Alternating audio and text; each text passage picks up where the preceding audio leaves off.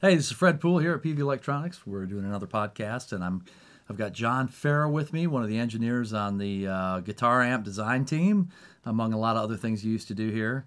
And today we're going to talk a little bit about what John has done. How long have you been with Peavey, John? 28 years. 28 years. I bet you've seen a lot in that time. A little bit. So what did you start when you started at Peavey 28 years ago? What were you doing then? Keyboard synthesizers. Keyboards. Yeah, we had a whole keyboard department at the time, and that's what I was hired in to do. I was one of the software guys. So tell me what project you worked on. One of the first ones was called the DPM SI. It was a 76 key Weighted synthesizer. key, wasn't it? I mean, that one wasn't. That was a plastic key, and then the weighted one was the C8 controller. Oh, I did a bunch of software upgrades for that, and then I did the software of the C8P and the C8X, which were the next versions of it. It was just tiny bit smaller, but still 88 keys. Yeah, what was your part of the project?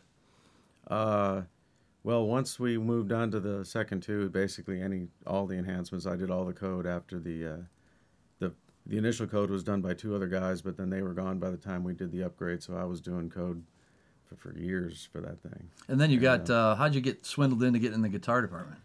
Well, since I'm a guitar player, that was actually a good thing. I was actually trying to get into some of the guitar stuff before, and then it just happened that the guy who was the main guy doing a lot of the guitar processing units, like the TubeFX and ProFX 2, that kind of line, he left right around the time that we stopped doing keyboards. Oh, okay. So it just kind of... Natural fit. Yeah, it just happened. Like, hey, we need somebody to do guitar stuff, and what you were doing, we're not doing anymore. So you're a gigging guitar player. You play out almost every weekend, or how often do you play? Yeah, more on weekdays lately. For some reason around here, yeah, Tuesdays and Thursdays are my big days, and I'm usually home by 10:30. Tell me how that makes you better at your job because you're actually using gear every night.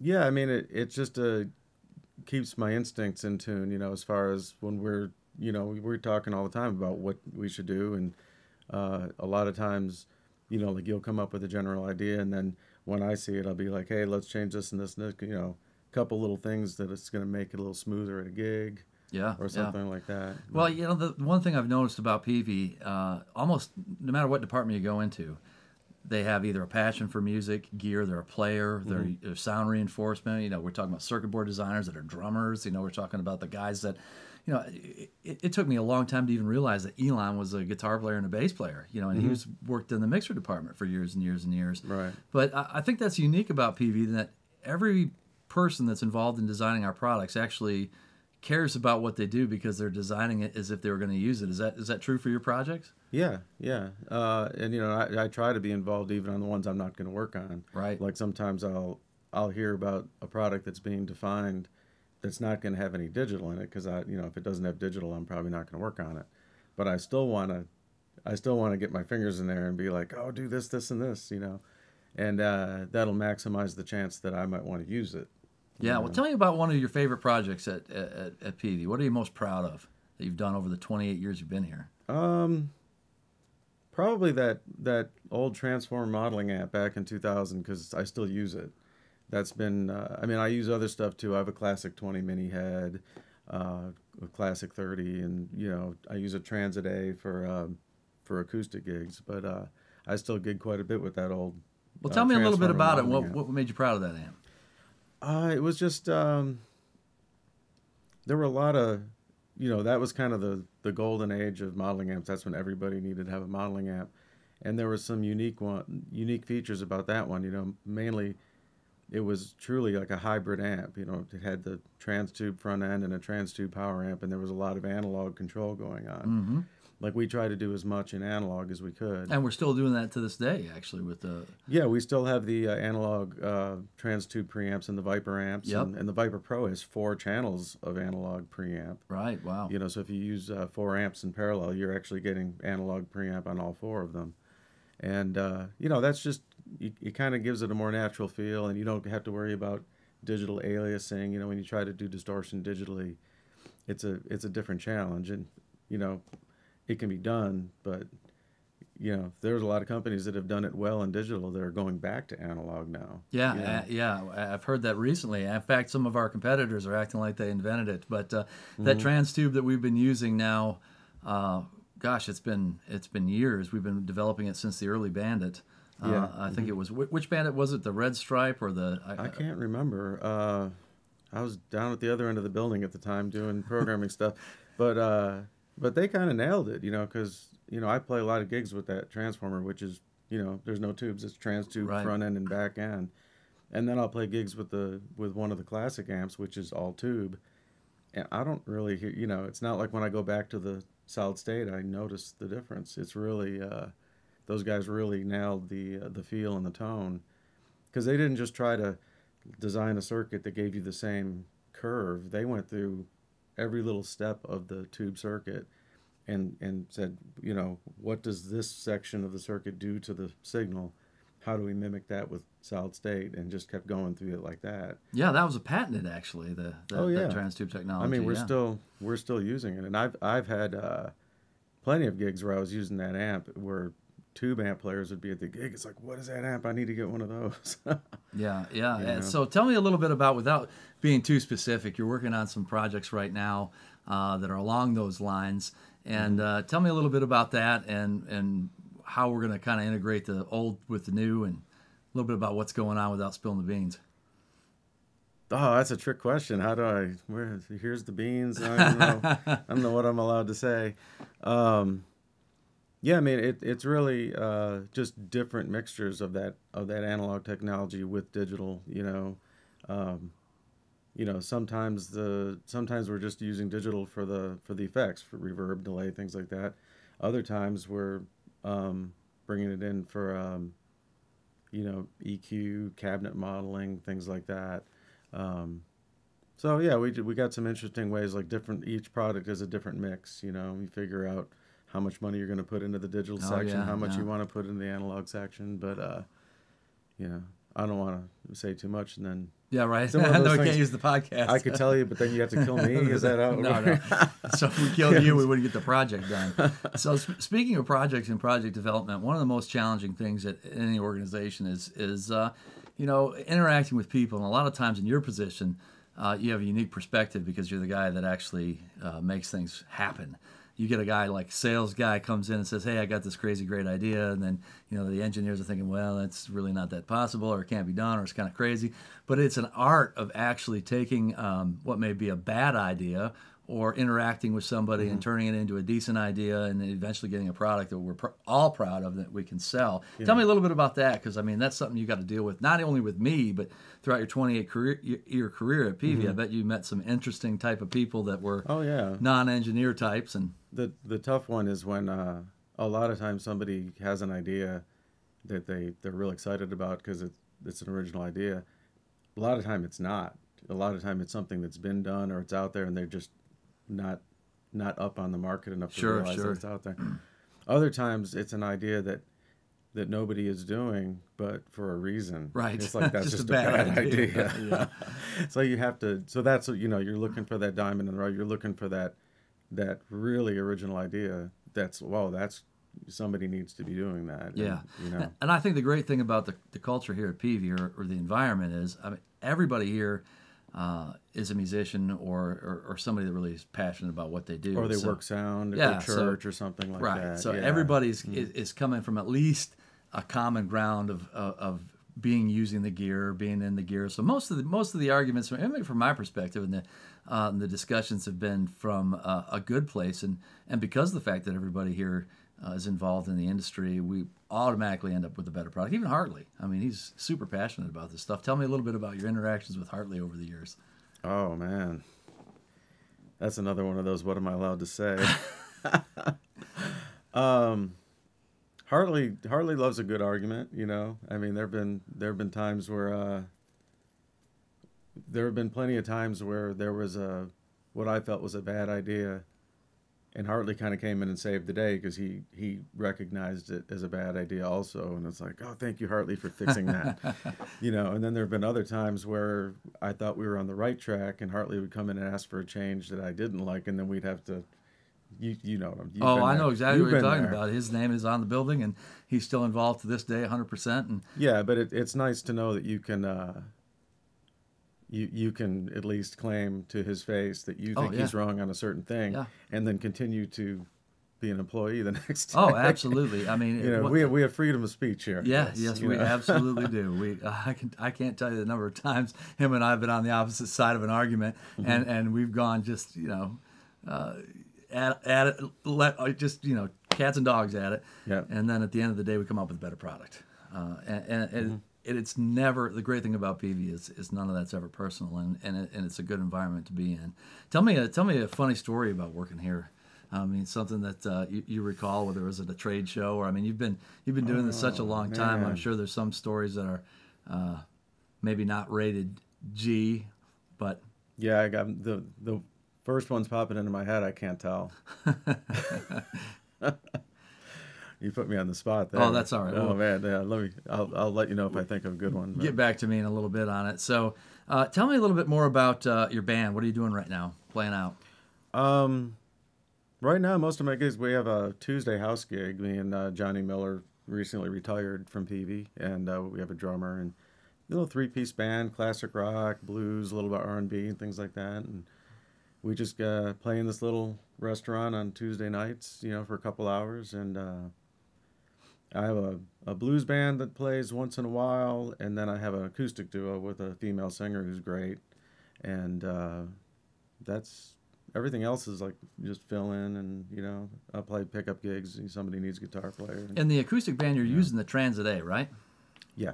And tell me a little bit about that. You were instrumental in the design of that pedal. And I got to tell you, John, that's one of the best sounding acoustic anything I've ever heard, whether it's an amp or a pedal. But it really is a fantastic product. And I've had some of my, there's Peavey snobs. We all know that. There's these people out there, for some reason or another, they think that they've got to have a boutique product or something that. Well, it's Trace Elliott. So it's it is Trace Elliott. If they don't like the Peavey name, it says Trace Elliott. It says Trace Elliott. But I've got a friend of mine, that's one of those type of people that never would use a piece of Peavey gear, no matter how, whatever it sounded like. Yeah. And I gave him a Transit A, and he was doing some demo work for me. I think you know who he is, Mike Robertson. Mike, if you're listening. We love you. I was just I'm giving you a hard time. Mike from the NAMM Show. That's Mike from the NAMM Show. Yeah, those guys did a great job. And to this day, he's using that pedal on his pedal board. Tell me a little bit about the design of that, why it sounds so good, and why you're proud of it. Well, I have to give a lot of credit to the legacy Trace Elliott, the Trace acoustic amp, like the TA200, because that amp sounds so good, and the effects were worked really well. A lot of what I did was take the new platform and tweak it to sound as much like the amp as possible. So I would have the transit circuit board hooked up to the computer and tweaking effects parameters until the reverb and the like the shape function had to be in the same spot. So a lot of it was replicating the tone of the amp. And that's important with Trace, because, I mean, it has a fantastic legacy, and that's part of the reason. Yeah, I mean, that's the thing. When we design a new Trace product, we're trying to hold on to the legacy, but to a point. Like, every once in a while, there's a legacy thing that's not that great. Like, we could actually improve that. But since that amp sounds so great, like 80% of what I did was matching that. And then, but then we threw a few new wrinkles into it. Like, like the chorus wasn't in, right? Things like that, and and there's a couple small things. We threw the tuner in there, which is nice, and then there's a boost, and one of the things I like, that it's kind of a pet peeve of mine. I'm a big fan of delay and reverb trails being preserved. So when you turn the delay off or the reverb off, you're cutting the input to the effect, so you're not going to chop the tail. Yeah, a lot of people don't understand that, and it's a lot more difficult to make the circuit so that it has the trail when you're switching, so it sounds natural, and the delay doesn't just cut off. And we go the extra mile to make sure that's in there, because why? I mean, obviously you're a musician, and that's important to you, and you can hear those things. Yeah, sometimes it's tricky on a pedal, because on a single effect pedal, because people want true bypass. There's a lot of companies that'll, in true bypass mode, it cuts the tail because it has to. It's not true bypass if it doesn't. And if you choose buffered bypass, then you get the tail. On that product, since it was, everything in the same box, and there's the EQs running all the time, there is no true bypass. You can't completely bypass the box anyways. So might as well do it the right way. So tell me about that. There's a lot of fairy dust and myths about our industry. And if you get on the forums, there's a lot of people that like to talk about true bypass or things like, 9 volts and headroom and amplifiers. Yeah. And tell me a little bit about some of your pet peeves, which are the biggest baloney and which are actually more than true. I mean, if you're using a ton of pedals, you probably don't want every pedal to be buffered, because you're going to get the noise from the buffers will be additive. And tell me what a buffer is for the people that are listening that don't quite understand. A lot of guitar players, they just take time, hook as many pedals as they can together, and if it sounds good, that's it. Yeah. They don't really care. It just kind of uses active circuitry to kind of push the signal out stronger, instead of, it comes out of the guitar, and then as it goes through more cable and more pedals, it'll get a little bit weaker and weaker. And if you have a buffered pedal, it kind of resets it. I'm trying to speak in non-engineering No, exactly. terms. So, because in a way that people can recognize it, sometimes sounds like the high end will roll off. If you've got a guitar cable that's 30 feet long, let's say, it's not going to sound like a guitar by the time it gets to the amplifier or the pedal. Unless you're using an active guitar. That's right. Yeah. Yeah. And that's why I think if you're using a pedal board that has, 8, 10 or more pedals, the best thing is probably have the first and last pedals buffered. Because the first one being buffered kind of, as soon as your cable is done, it's now you get a buffer through the rest of them, and then you get a buffer on the last one going to the amp, but you're not getting additive noise on anything in between. And I think that's a fairly common theory for guys designing pedal boards. Yeah, actually, we have a Buddha volume pedal that's actually a buffered volume pedal, and that's one of the things we talk about all the time is when you're adding a regular volume pedal to a circuit, especially with being the first in line, you're definitely affecting the tone of the instrument. Right. Yeah. Is it switchable where it can be passive? Yeah, it's switchable. Yeah. Yeah, because if you have the first pedal buffered and your volume pedal just happens to be next, you probably wouldn't want it buffered, because there's not really a reason to. Right. Yeah. Exactly right. So it's good that it's switchable. So tell me a little bit more about the culture at Peavey, why you like working here. You've been here for obviously 28 years. So tell me a little bit about that, and because you moved from Buffalo to Meridian, Mississippi. Yeah. So talk about a little culture shock there, and obviously you've stayed. So tell me a little bit about it. I think I was more worried what the culture shock was going to be than what it turned out to be. The Deep South is portrayed on, TV and movies and things like that much worse than it really is. Much worse. So I think I took a couple weeks off between my job up there and here again. You figured take a little time off, and that 2 weeks I was kind of worried about, like if I wear a Buffalo Bills shirt, am I going to get in a fight and things like that, And then once I got here, it was like, it's just Tell me about the people at Peavey. accent. Yeah. Oh, Peavey's great. It's just, I like the atmosphere because it's, we're working on music equipment. It's a bunch of music nerds, but it's laid back. It's almost like, it almost feels like working in a music store, but you're building it instead of selling it. Yeah, which is incredible. I mean, you have worked on, for 28 years, do you have any idea the number of products you've worked on? 67. 67. No, I completely made that up. I have no idea. Yeah. 42. No, I don't know. But it's got to be dozens or maybe even over 100 products. I mean, at one point, sometimes we're putting out 50, 60 products a year. So I mean, it for 28 years that can rack up pretty quick. Yeah, it's been a lot. But I mean, because some projects you're working on with other people and you might put in a month and you're done. Other ones, like back in the days of the keyboards, I would put in 18 to 24 months on one project. Wow. So. But the point is, I mean, you've made a lot of products that have sold to 136 countries around the world and changed a lot of lives, and that's pretty cool. I mean, to be a part of a group of people still driven by its owner. We were talking the other day about 1965 when the company was founded, how the world has changed. I mean, at that point, there weren't even, we didn't even have computers. Nothing was done. Everything was done with the slide rule and, a completely different environment. Even when you started 28 years ago, tell me about what it was like being an engineer then as it is opposed to being now.